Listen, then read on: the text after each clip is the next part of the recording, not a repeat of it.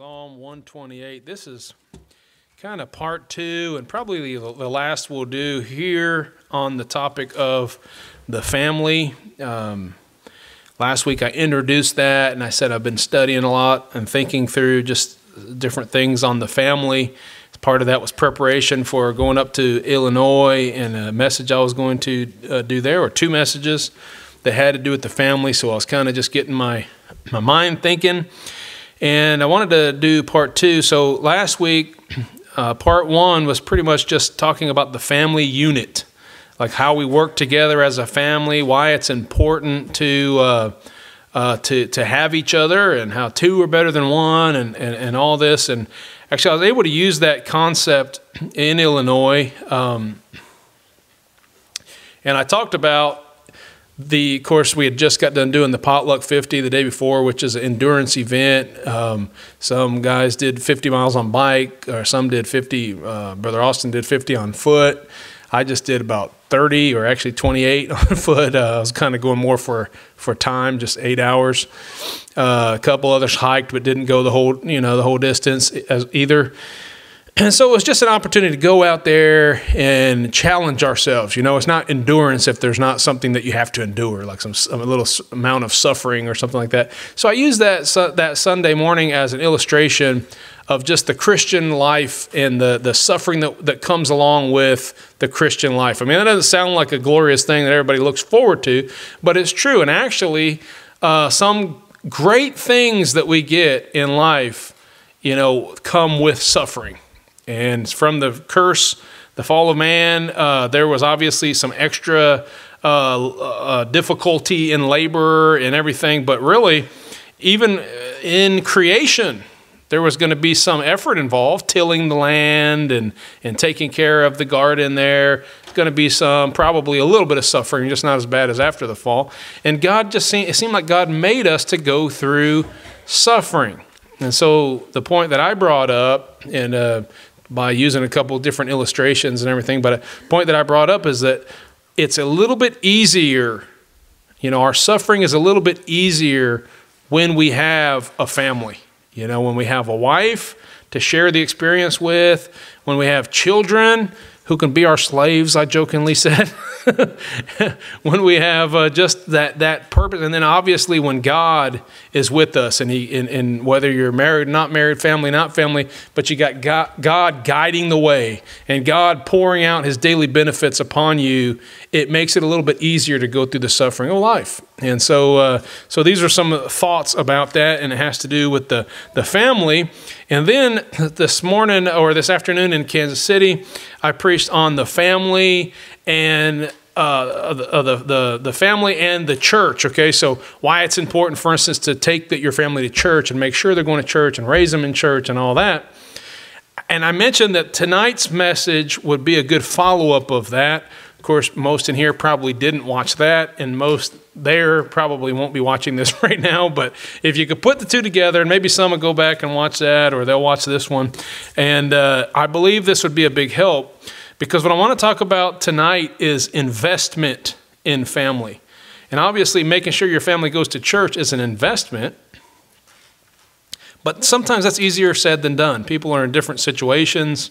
Some people got married before they were saved, or maybe they got married and one part of the family isn't as serious about going to church or desiring to go to church as others. And that brings up a whole other situation, that's not so, it's easy. I talked about this on the way back. It's easy for me to say, hey, we're going to church. My family doesn't know any different. They've all grown up in church. My wife grew up in church. I grew up most of my life in church. We understand we have to go to church. Not everybody is it so easy for that. And so maybe what I can do to provide help in somebody who's saying, how do I get to that point? Well, maybe this is the first step, which would be investing in family. I don't know if anyone's ever done any investing of any sort. I remember for a while, you certainly wouldn't know by looking at my bank account, but for a while I was watching Dave Ramsey. You ever heard of him? He comes on talk radio and tells people how to get out of debt and how to invest and everything. And he had this principle that was, I think 10 or maybe 15%. After you get out of debt, you take like 10 or 15% of your income and they put that right into like a mutual fund, something that builds interest. It's an investment. And, not all investments are something like that in the bank, right? But another thing you can invest in is a house. Believe it or not, a house, for the most part, you can pretty much, depending on if something bad happens in the neighborhood or something like that, pretty much if you buy a house, you can end up selling that back and get at least the majority of the money. And depending on how you work it, you might be able to get more money back than what you bought the house for. So it's an investment. Maybe somebody will invest in a business. They'll say, hey, I'll invest X amount of money to get my materials. I remember when I started a cleaning business, there was a little bit of overhead. You had to buy the vacuums and the cleaning supplies, and you had to get certain things. Maybe you had to buy some insurance for your business and all that stuff.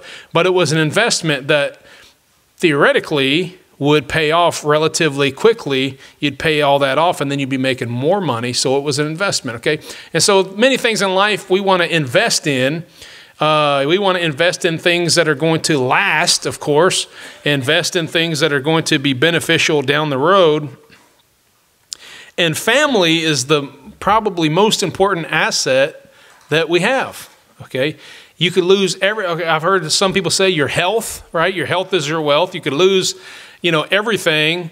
And as long as you have your health, you might be able to rebuild it again. You might be able to go, but if you lose your family, man, that's a hard one to come back from. You could have everything, and if you don't have your family to share it with, that could be problematic. And so your family, obviously, if you have wife, kids, whatever, you're going to want to invest in that, and that's what the message is about. Okay, so first of all, the family is going to. This is still introduction, but the family is going to be a blessing to you if it's done properly. I don't know if that came out quite right, okay? Now, I could just make a blanket statement and say, you know what, having a family is a blessing. But you think everybody in this world thinks that to be the case? Some people's family is not so much of a blessing to them, and they have a hard time, like trying to have that family connection that they need, so different people, that's not so easy. But the truth is, according to the Bible, the family is a blessing. But certain investments are going to have to be made in order for that family to be a blessing. And it's not easy, and it's more difficult for different people for different reasons, depending on where you are in your life or how you came about getting your family. And look, the Bible is full of illustrations. I mean, you can just go through one after another and look at the life and the examples of different families in the Bible, and you'll see, not always easy. And a lot of people in the Bible, almost pretty much everybody, makes mistakes when it comes to their family. But then we also see a lot of glimmering hope that, hey, your family is a great blessing. And the Bible says a lot about that. Let's look at a few verses. I think last week I mentioned some of these, but let's think about this again. The Bible says if a man finds a wife, he finds a good thing. All the wives nudge their husbands when I say that. You're supposed to say amen. Proverbs chapter 5. Proverbs chapter 5, look at verse 15. Drink waters out of thine own cistern, and running waters out of thine own well. Let thy fountains be dispersed abroad, and rivers of water in the streets. Let them be only thine own, and not strangers with thee. You say, well, what's that got to do with family? Well, if you get the picture of what he's saying, he's saying, stick with your own, what God gave you, your own cisterns, your own waters. Okay, and here's what it says. Let thy fountains be blessed, and rejoice with the wife of thy youth. Let her be as a loving hind and pleasant roe. Let her breast satisfy thee at all times, and be thou ravished always with her love. Now that might seem a little personal and a little bit private, But here's the point that he's making. And why wilt thou, my son, be ravished with the strange woman and embrace the bosom of a stranger? When men or women, they go after somebody else who's not in the marriage relationship, man, it messes everything up. And the question always comes to play, like, what's going on? Why would they seek, some other means of affection when they should have that healthy affection at home? Okay, but lots of reasons, lots of things come up for that. Proverbs chapter 13. Proverbs 13, look at verse 24. It says, nope, that's not it. I'm not there yet. Proverbs 18, 22. Whoso findeth a wife findeth a good thing, and obtaineth favor of the Lord. I gave you another chance, man. Ecclesiastes, I'm just kidding. Ecclesiastes 9.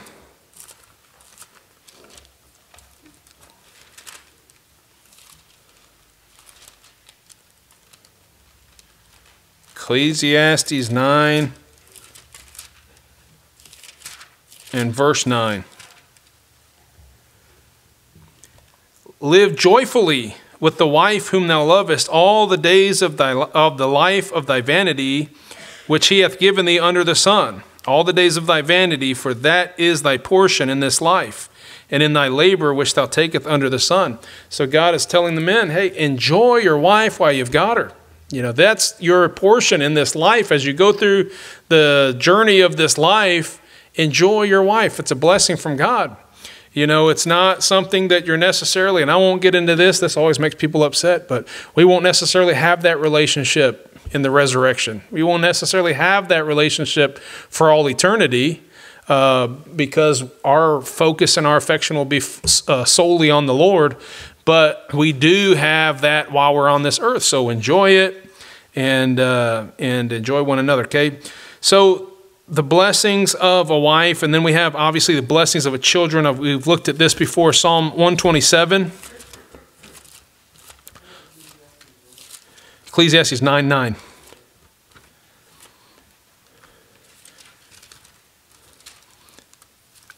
And then Psalm 127.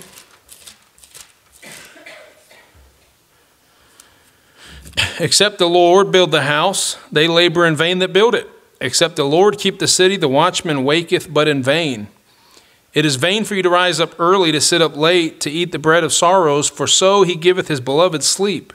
Lo, children are an heritage of the Lord, and the fruit of the womb is his reward. As arrows are in the hand of a mighty man, so are children of the youth.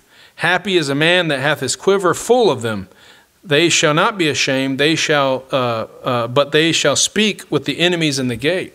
Now, you could probably picture in your mind people who have a lot of kids and they're going out of their mind because they can't handle their kids. Their kids are problematic, or they're just creating a lot of stress on their life or something like that. But I'm telling you, in a perfect situation, if we do things the way God wants us to, and if we invested properly in our children, they're a blessing. They're a blessing, and we're not ashamed, and we sit there in the gates, as it's talking about, and we are, they shall speak with the enemies in the gates. I mean, there's a lot that can be said about that. Obviously, not everyone who has a family is necessarily happy with the way things are going at the moment.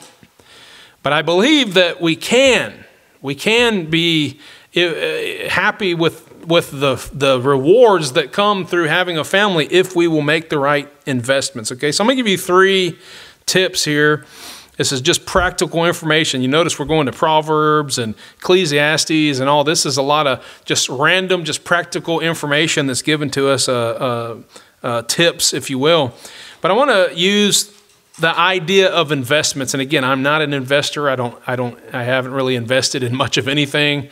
Don't have stocks and bonds and all that. So I'm speaking a little bit of a foreign language, but here's the idea of investments. These are some principles that maybe you've heard of, and they make a lot of sense. The first one is this: invest early. Invest early. Okay, I'll make the spiritual application in a moment. But I remember one time first time I ever heard this, since I've heard it lots of times, and I've told my kids this as well, but I remember the first time I heard this principle, I went to a meeting.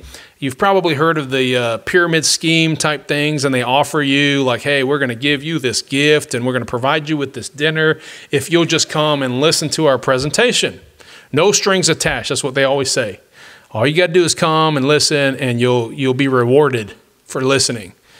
And I remember one of these things was schemes, if you will, was a Primerica. I don't know if you've ever heard of that. It was basically they sold insurance, but they tried to use that insurance as a way of investing. And if you invest so much, at the end of so many years, you'll be a millionaire, And whatever, I don't care. I don't know much about Primerica or yay or nay. All I know is that we sat through the whole thing, and we did get our prize, although we never used it because it was like you had to spend it online or something like that.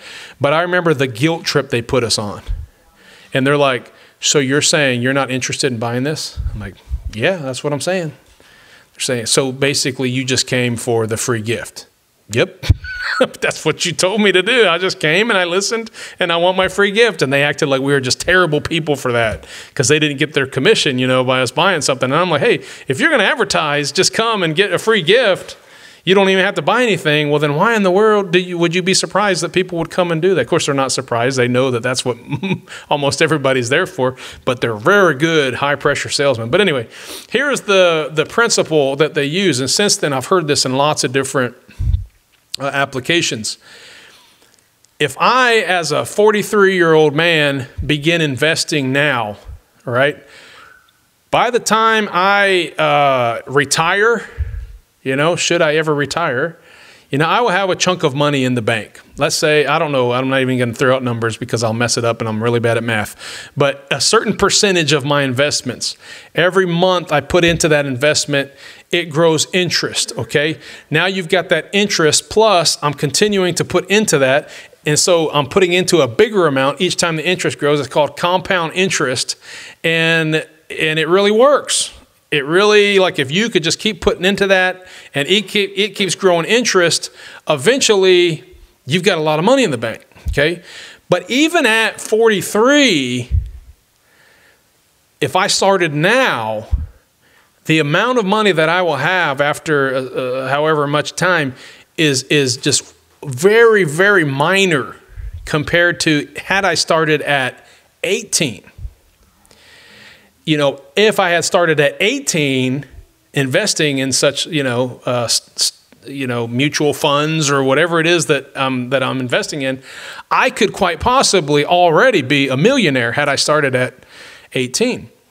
And so, and then it will blow your mind to look at the numbers. But now, let's say I'd have $1 million in the bank had I started investing whenever I was 18. If I would have started when I was 16, it'd be more like 2 million or 3 million. I mean, it'll blow your mind whenever you see those numbers because how compound interest works. Okay, so the idea is the earlier the better. And of course, they're pushing you to make that decision because they're like, oh, I got to do it now. I'm losing money. I got to hurry up and I got to do it. But I'm going to tell you, it's true. Like, I don't care if you invest your money, but if you're going to invest in anything that you want, you got to invest early. If you get a brand new car and you want your car to last, you don't wait until, 10 years from now and be like, you know what, I better start taking care of my car. No, it's too late. You know what I mean? You can maybe fix it and spend a whole lot of money getting it fixed up, but you need to invest early. As soon as you get, hey, I'm going to take care of that thing. That was maybe a bad example, okay? But this is the idea. The earlier you start, the better.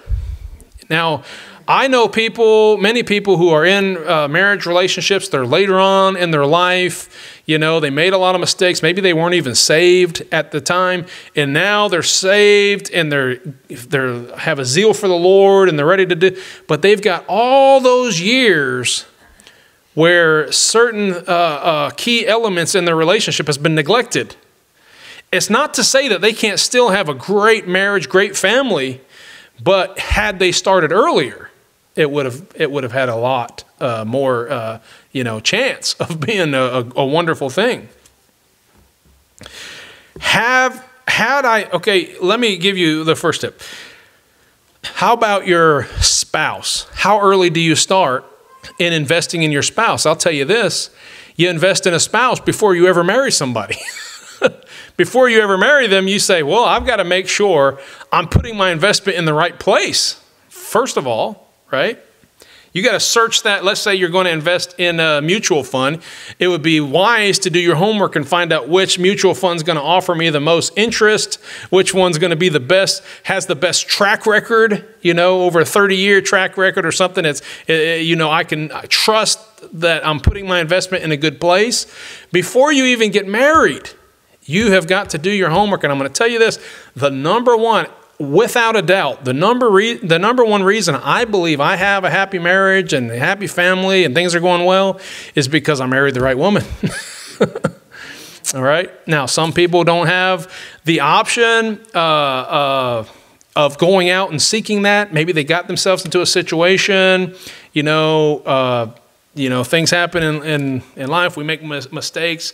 I hope you know where I'm going with that. I mean, sometimes, it wasn't the perfect situation, but hey, now I'm committed. Now I've got to follow through. This has got to be good. It's going to be a lot difficult. It doesn't mean your relationship, your marriage can't be good. Things can't go well for you, but it means like it would have been nicer had you invested earlier on, It had been nicer had a person decided, as a kid, they decided, one day I'm going to have a wife. I'm going to keep myself pure for her. Wow, they don't understand the investment, how huge of an investment that would have been when they get married and they're like, wow, we've been pure. This is a wonderful thing. Now we can enjoy what's ours. But have they gone into a marriage having, already given themselves to multiple other people, it's not the best situation. And so it's going to be harder now to go on and have that blessed relationship that God intended for them to have. And maybe you say, well, I've never been with anybody, but I'm going to tell you this, men, particularly pornography, it will mess you up. Okay, because those are things and thoughts and images. I love how Job said, why, I made a covenant with my eyes not to put anything before my eyes. I can't remember how he said it. And I remember he says, like, why would I look upon a maid? And he's saying, I want to keep myself pure. I want to keep my eyes pure. Because men at a young age, they get interested, their body does certain things, and they start getting a curiosity. And if they're not careful, they're going to spoil it for something. That doesn't mean they can't still have a happy marriage one day, but they're going to spoil what could have been much better. And again, we're trying to talk about a perfect world. Just give me a few minutes and I'm going to show you. We understand we don't all live in a perfect world. In a perfect world, though, you would make that right investment. You wouldn't make the mistakes. Everything would just go smooth, and you would have a perfect relationship there. How about disciplining our children? You know that disciplining our children is an investment. And the earlier you make that investment, the better. The earlier, the better. You say, well, how early? Don't send me to jail, but Viviana's already been disciplined. She's okay. She still smiles. She's not got any bruises or misline, but I won't even give you the detail. You can talk to Valerie about how she's been disciplined, okay? But the thing is, at her age now, she's not going to remember anything. 10 years from now, she's not going to remember the things that happened to her at this age. So this is the time where we have to teach her. This might sound cruel. I hope everybody understands the principles of training children, right? But we need to teach her, hey, mommy and daddy are in charge. And I'm going to tell you, if we make that investment early and she learns that lesson early, and I believe my other children did pretty good on that, wow, what a wonderful life you have when your children know. All you have to do is give them that look like, you really want to disobey me? And they're like, nope, I don't want to disobey you. Wonderful, wonderful. They just obeyed me. Now, I don't know what they're going to say about us when they leave the house. I'm hoping that they still have a good relationship with us. But right now, it was great. Why? We invested early. And so we're already reaping the rewards in that. A lot of people don't invest early. They wait to. In fact, there are some people that say, man, if you would even discipline your child before they're like 3 or something like that, that's just cruel, and that's not, they don't know any different and all that stuff. I'm gonna tell you, you wait till a child is 3 years old to start disciplining them, you're in for it. They're gonna be disciplining you. It's difficult. It's not impossible, and the investment can still be made, but it's a little bit too late. I mean, it would have been better had you started earlier. And so the earlier the better is what I'm trying to say. Don't wait to do these things. Look at Proverbs 22.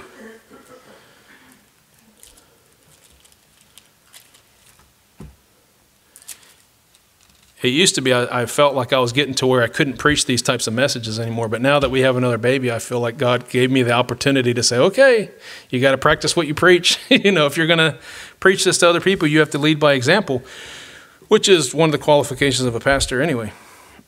So Proverbs 22:6. Train up a child in the way he should go, and when he is old, he will not depart from it. Look at chapter 13.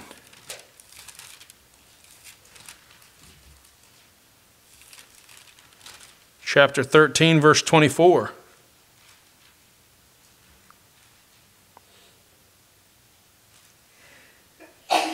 He that spareth his rod hateth his son, but he that loveth him chasteneth him betimes. What's chasten? What's chastening with a rod? Well, it's not, dislocating your child's back or something like that, but God gave children a perfect place, to take that rod and go smack, smack, smack, and they get the message, okay? But the Bible actually says if you spare the rod, that's an actually demonstration of hating your child. Now, people that don't spank their kids would never say that they hate their child, but you have to understand what he's saying. He's saying, if you love them, you don't want them to make mistakes. You don't want them to be bad. Foolishness is bound in the heart of a child, but the rod will drive it far from him. I might have messed that up. And so that's really close. And so this is what the Bible teaches over and over. And I use this when I'm out soul winning all the time to show people, because, you don't want to give this idea that, hey, I'm just saying, hey, say this prayer and then everything in your life is going to go great. That's not how it goes. The thing is, you have to receive Jesus Christ and become a child of God, but you should understand that when I'm a child of God, God's going to chasten me. And I can't just go live however I want and not suffer the chastening hand of God. And so I often use as an illustration, if my children go out into the road, if they run out into the road, I'm going to grab them and I'm going to spank them and make them remember not to go do that. Because I would much rather them get a spanking from me than to go get hit by a car and killed or something like that, because I love them. And so if we have that mentality and we understand, it's not like we actually really think that we hate our children, but if we have the understanding that, hey, I love them and I don't want them to do, but have bad things happen or for them to disobey and all that, then we will actually implement chastening. But we've got to start early as we can. Another idea, when people get married or they begin a family, I would say make memories early on. There's a place, I meant to go find this and I forgot, but there's a place in the Old Testament law where it actually says when a man gets married, he gets a new wife. If he's a soldier, he doesn't go to war for that year. It sounds like maybe he got the year off to spend that time with his wife. And I'm thinking, well, that would be a great idea. Usually not practical or possible in this current time, but I mean, in our culture. But if you could spend an entire year to get to know one another and go do all the traveling and enjoying yourself, if you had a little bit of money set aside or whatever where you could do that, what a great time to remember. This is why people like to go straight after they're married. They go on a honeymoon or something where they can enjoy each other and they can enjoy that time and make some memories. Children, when they're young, obviously they have to, they get to a certain age where they can start remembering things. Too early, this wouldn't really work for that. But when they're young, there's memories that are being made. And you don't have to, I think everybody understands this. It's hard sometimes to remember as parents, but you don't have to make expensive investments in your children's, in giving your children memories. Does that make sense? Think about children. Everybody uses the illustration. Christmas time, you buy them this real expensive toy, and the rest of the day they're playing with the box. And you're like, wait, that box didn't cost anything. You better play with this expensive toy that I bought you, right? But they're remembering, hey, that was fun. We made this airplane out of the box, and we pushed each other around or whatever. Memories don't have to be expensive, but children are remembering. They're remembering the time you spend with them, how you love them, how you take them places. I remember my mom bought us tickets several years ago. Bought us tickets to Disneyland or Disney World, whatever it is in Florida. And you know, I appreciate that. It was great. We loved it. She bought our tickets. She bought all that. And we did have a great time. But it's funny, our trip was really, you know, there was a lot that we had to do in just a little bit of time. And of all the things that we did, I honestly think that the one that we remember the least, and the children remember the least, was going to Disney World. It's just I have some memories of it. I think my children, they might talk about one or two things that they did whenever we were there, but you know, they remember more some of the other things we did. And I think the most vivid memory, what they enjoyed the most, was when we went to the beach.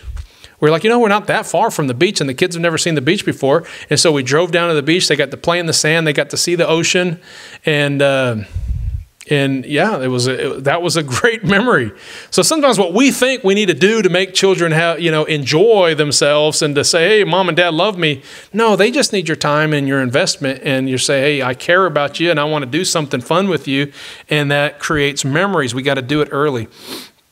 I spent a lot of time on that first point, but I want to go ahead and move on to the second point, which is this: invest what you can afford to invest.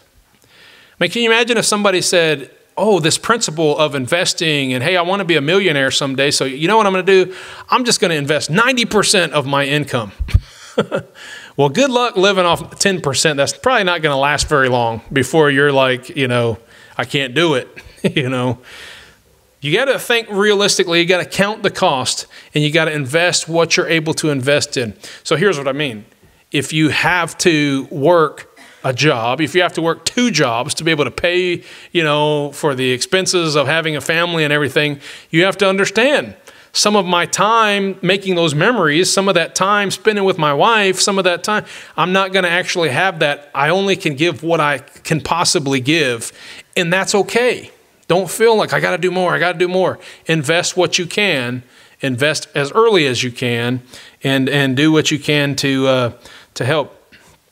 We talked about disciplining children. What some people will do is man, I got to make sure my children are perfect, and so I need to discipline them. And they discipline them and discipline and over-discipline them, and they're too harsh on them and they're too strict. And I'm going to tell you that usually doesn't end up well for the kids. Right? Because it makes them bitter and it makes them upset. Look at Ephesians chapter 6. Ephesians chapter 6, verse 4. This is right after it says, to the children to honor thy father and thy mother. And then in verse 4 it says, and ye fathers, provoke not your children to wrath, but bring them up in the nurture and admonition of the Lord. So you're bringing them up. You're obviously disciplining them. You're obviously doing, what you can do, but you're not just getting onto them to the point where you're provoking them unto wrath, and they're bitter and they don't like their mom and dad because their mom and dad is too. You got to be careful. Now that doesn't mean be your kid's best friends either. You've got to lay down the law. But you don't want to invest more than you can afford to invest. I don't know if that makes sense, okay? So first of all, invest early. Second of all, invest what you can afford to invest. If you notice, again, every family in the Bible, no families are perfect. We understand. Okay, let me just spend more time. I want to just fly past this. Very important that we realize all this talk about a perfect world, all this talk about invest what you can invest as early as you can. Some people could get discouraged and be like, why isn't my family perfect? Why isn't? Look, no family is perfect. If you look on Facebook and you see the perfect family, it's probably not true, okay? And I do everything I can to make people see the best of our family. And occasionally I'll let them see a few not so pleasant things, but I try to let them see the best of our family. That's natural, okay? We all want to do that. But let's be honest, that doesn't mean my family never has any bad things happen, or we never have, arguments, or that the kids don't fight, or that, there's a little bit of a hesitation to obey mom or dad. Or look, we all have problems. There's no family that's perfect. So you don't go into this whole investing thing thinking that you live in a perfect world where it's just going to all work out. You're going to get discouraged when you find out that no family is perfect. And in fact, I think the Bible makes that abundantly clear by, like I said earlier, including so many examples, giving us so many examples of families that are dysfunctional. I mean, it starts with Adam and Eve, right? They have problems, but hey, you give them a little bit of liberty. They're the first people that ever were tempted, to sin. They're children, right? The older brother kills the younger brother. That's not cool. You follow the story around, you get to Noah. You're like, all right, God's going to start all over again. He has this family. He has Noah. And you see they get off the ark, and immediately you see some weird stuff going on. I don't even know exactly what happens with Ham. And he's looking on his father's nakedness, and he's doing some weird stuff. You got Noah getting drunk. You got who knows what all happened right there. But you see not the perfect family. It comes to Abraham, and you see Abraham is lying about his wife, and he's like willing to basically let the Egyptians take his wife so that he's not killed. And you're thinking, whoa, Abraham, this is our hero. But God allowed you to see the truth and see some. And there's other things that happen in Abraham's life as well that show you that his family wasn't perfect.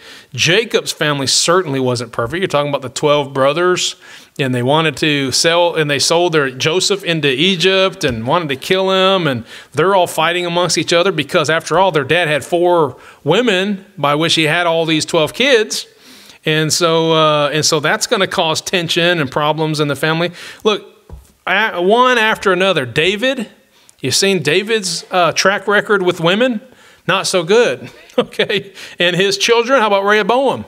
How about Absalom? He didn't have the greatest track record with his family. So God gives us over and over all these examples, and it's like it's reminding you, no family is perfect. You can try to live for the Lord. You're going to mess up. You're going to fall in some places. But you know what? Keep trying.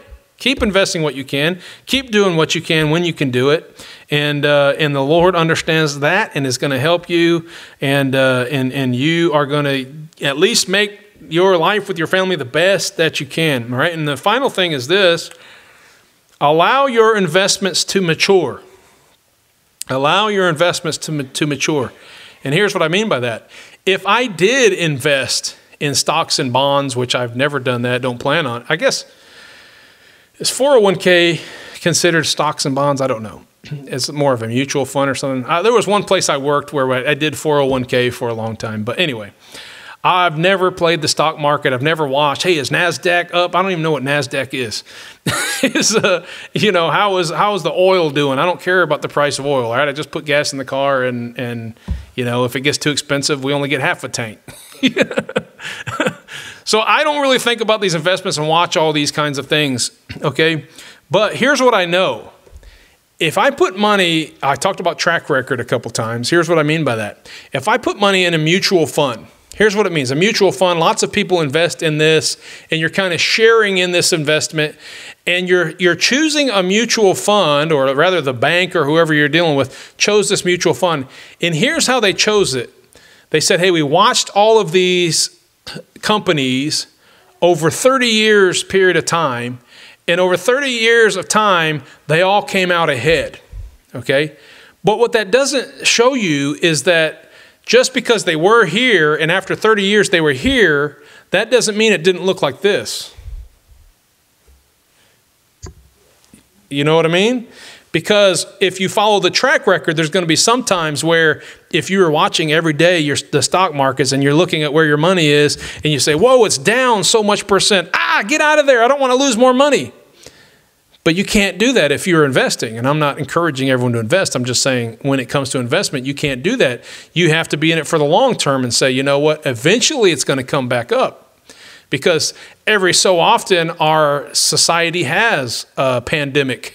Every so often, our society has some kind of a crash or some kind of a raise of the price of oil or something like that, and a lot of things go down. But if you follow that track record, eventually it goes back up. Well, you know what? When we invest in our family, we have got to be in it for the long haul, and we've got to say, you know what, I'm making all these investments, and I'm not going to flip out every time I don't see the return on my investments.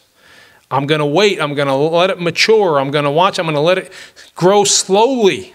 I believe in the investment world, slow growth is what you're looking for. You don't want this really fast thing because it's probably going to go down just as fast as it went up. Okay.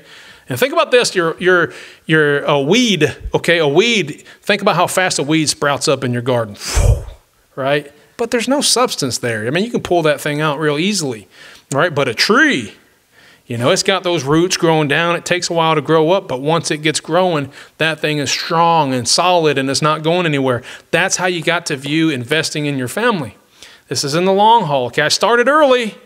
Things might have got rocky from here, you know, from time to time, but I'm looking at the long haul. I want to make sure this investment goes to completion. I skipped a few verses, but we're out of time, so I'm just going to reiterate there, Proverbs 22 that we read earlier. It said, "Train up a child in the way he should go, and when he is old, he will not depart from it." You know. That's the way we should be looking at toward, you know, when we're investing in to raise our children, for instance, you know, hey, I want to keep making sure they go that direction that they're supposed to go in. Sometimes they get off the path. I need to redirect them. And eventually they get it. Eventually they're going the right way is the goal. All right. But we need to invest. We need to invest. We need to pray for them. We need to do what we need to discipline them, correct them. We need to give to them, help teach them.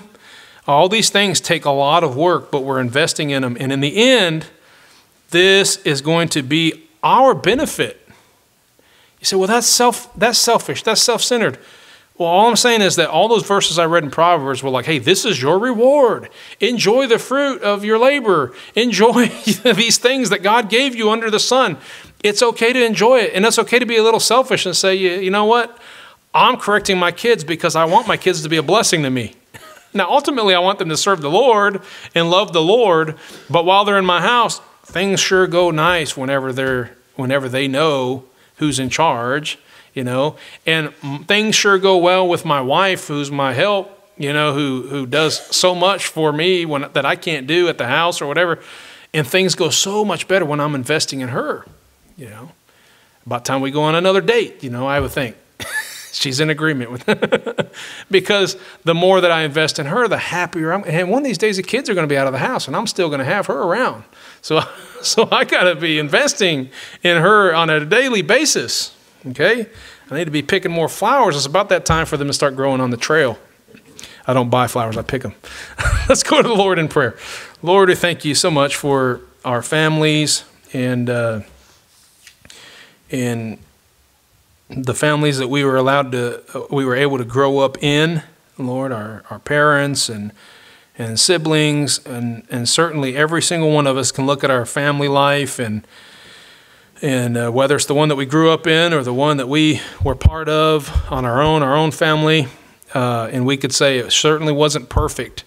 There were certainly ups and downs. Some in here, no doubt, had worse situations than others, but Lord, I pray for those who are starting families or they have families right now, and they're raising children and they're trying to figure out marriage and all that. And I pray that you'll help us to make the proper investment and to make it as early as we can, that we would invest what we're able to and give what we can, and that we would allow that investment to mature and to grow over time. Looking unto you primarily, Lord, for help with these things. And Lord, as things go well in our family and things are working the way they should and they're a blessing, Lord, help us use all those benefits that you've given us, Lord, to give back to you and to put into your work and to glorify you for all that you've done for us. I pray that you'll help us as a church, both here and in Kansas City, Lord, as we invest in our families, that you would bless it in Jesus' name. Amen.